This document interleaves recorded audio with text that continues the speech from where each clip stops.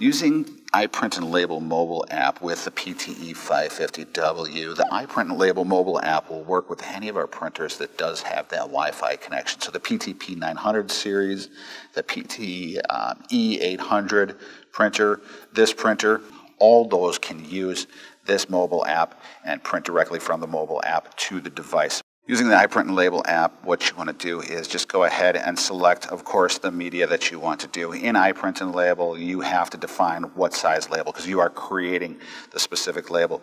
So for this one, we're going to go ahead and specify that we want a 0.94-inch label. We also want to, we can either set the tape length, the length of the label if we want to, or we can automatically let it format it for us.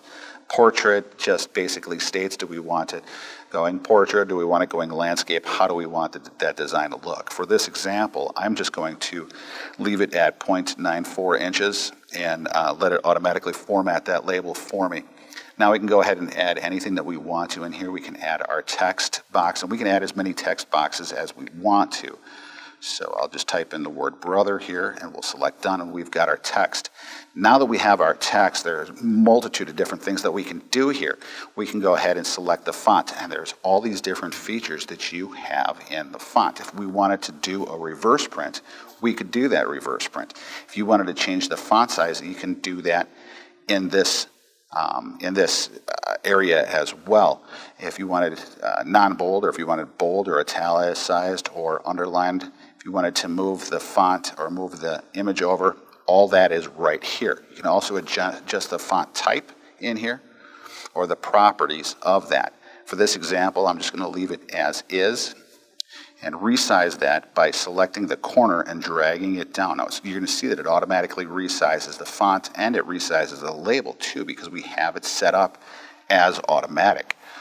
I want to go in here. I want to add a barcode. We can add any kind of barcode that it calls up here. We have code 39, code 128, EAN, UCC, QR codes. For this example, we'll just do a QR code, and we'll do it at www.brothermobilesolutions.com.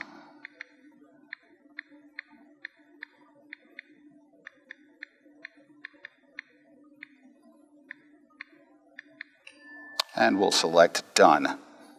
Now we can go ahead and resize this QR code, drag it over to where we want that to be. Of course, we want to keep it inside the lines. Brother is a little big, so we'll just go ahead and shrink that down so we can move this over. And if we want to put it over here, it'll automatically resize that label for us as well.